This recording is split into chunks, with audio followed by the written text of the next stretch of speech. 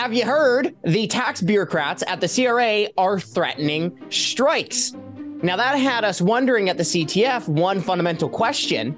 If government bureaucrats are working from home, then where are they forming the picket line? Their front yard? Okay, so we asked that question on social media, and here are some of the funniest responses that we got. Are you ready? They don't set up a picket line. They're too lazy for that.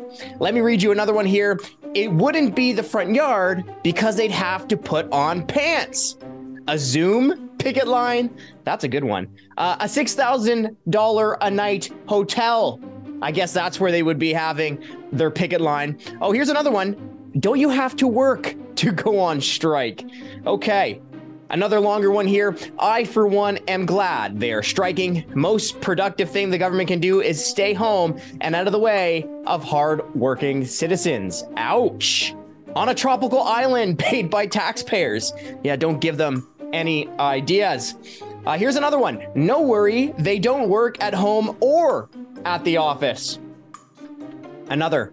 Would anyone notice? Okay, let's end on this one.